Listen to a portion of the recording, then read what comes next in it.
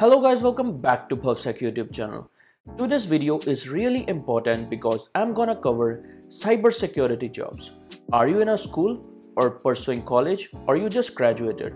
Because I'm gonna tell you how to get your first cybersecurity job. Let's get started.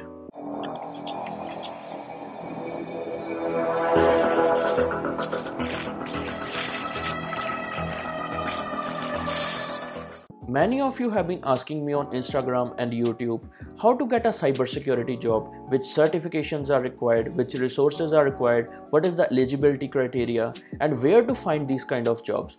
And I'm gonna answer all of these questions in this video.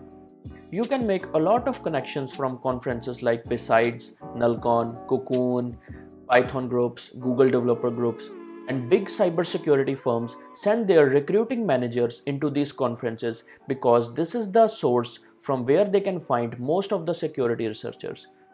These conferences include programs like resume clinics in which you can participate and show your resume to most experienced recruiting agents, and they will show you which things are mostly required for your resume to upgrade, like certifications, resources, or experience. And a lot of speakers come into these conferences and share their real life experience, how they get into cybersecurity. You will get a lot motivation and get to learn a lot of things and real life examples from these speakers, and you can also communicate with them after the conference or while in a break. And you can discuss about all the problems which you are facing to get a job into cybersecurity. The most important thing is you should make connections with researchers and speakers so that they can recommend you for the job which they are already doing. That's the way you can get jobs through conferences. So the next thing I'm going to talk about is resume building. Is your resume really that much capable that it will give you a cybersecurity job? I mean, look at my resume. It's not that much perfect, but if a recruiting agent will see my resume, he will definitely gonna think that I am a really experienced person. Here are all my work experience, my certifications, projects, and all my activities which I have been doing from last 5 years. So that's how you should include all your projects, experience, activities, certifications, links, etc. so that your resume will look totally full. So the next most important tip I want to give you about resume is make different type of resume for different type of jobs. If you are applying for networking security related job, make sure it shouldn't look like a programmer's resume. And if you are applying for web application security or VAPT job, make sure to include all web application security related content like all website projects, all certifications like CEH, OSCP.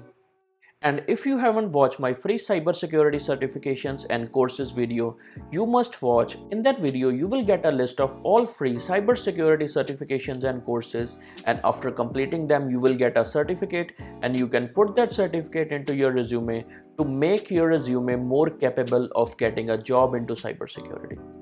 So let's move forward to the next topic, and that's certifications. Certifications plays an important role to give you a job into cybersecurity. For example, there are two types of candidates. The one who has only college diploma or degree, and the another one who has college diploma degree plus certifications. So definitely the recruiter will see the candidate with certifications. So a good advice I want to give you is get as much as certifications you can get as possible, because more certifications you will get, the more job opportunities you will get to go into cybersecurity, and the different sectors will be open for you, such as network security, web application security, hardware security, etc. So let's move forward to the next topic, and that's building your profile. How you can build your profile that much good which will give you a cybersecurity job. And do you guys know, nowadays and in future, big companies never gonna look into your education. All they want is to know how much practical experience do you have, or you can express them your practical skills. And that's how the GitHub and LinkedIn comes in handy.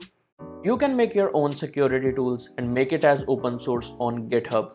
While making tool or contributing, it will be shown as activity on your GitHub profile. That's how big companies are gonna see your profile, that how much active you are into the programming, into security or contributions to other open source communities.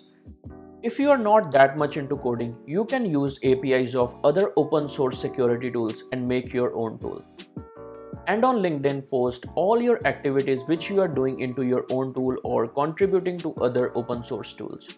You can add up to all resume, projects and experience on your LinkedIn profile. So let's move forward to the next topic, and that's getting jobs from platforms and websites. This is the website which I will definitely recommend you if you are in India and other countries and you want a job as a fresher or you have some little experience. You can find all these list of jobs right now. So the next platform is Hack the Box. You should definitely check Hack the Box jobs section because there are a lot of cybersecurity jobs into that. The more machines you will root, the more experience you can show to these companies and they can recruit you from your practical experience. And if you want to learn about Try Hack Me, CTF challenges, routing machines, you can check this video. So the next platform I'm gonna tell you is SecArmy Discord server. In this server, there are a lot cybersecurity researchers, professionals, and speakers which will guide you to get your own cybersecurity job. You can contact directly to anyone using Discord chat.